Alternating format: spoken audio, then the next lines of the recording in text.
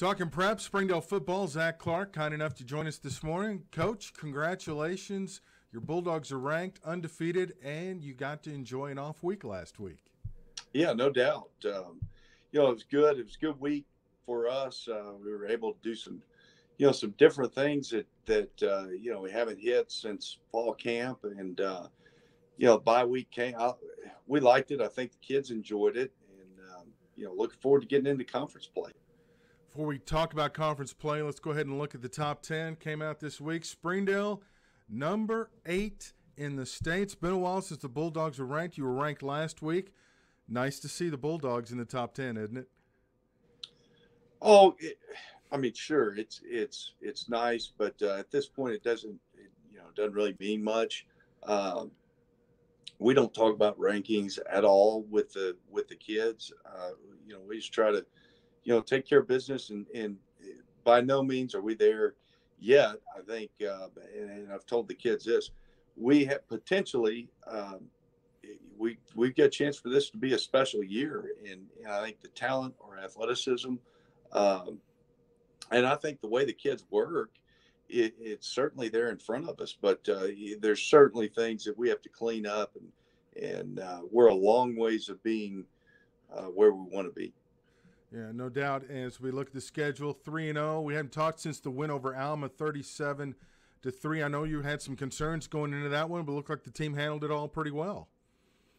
We did. The game was, especially defensively, we played really well throughout the entire game, and that was encouraging. We needed a great effort.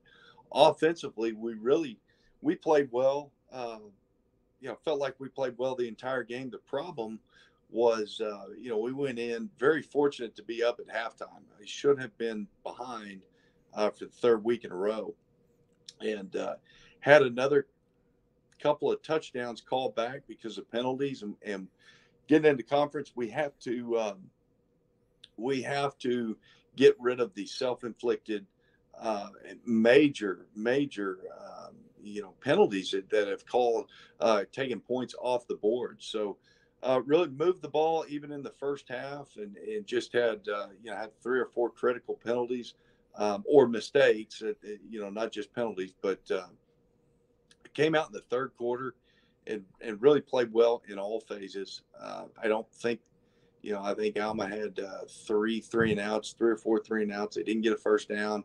And, I think we scored 3 or 4 touchdowns.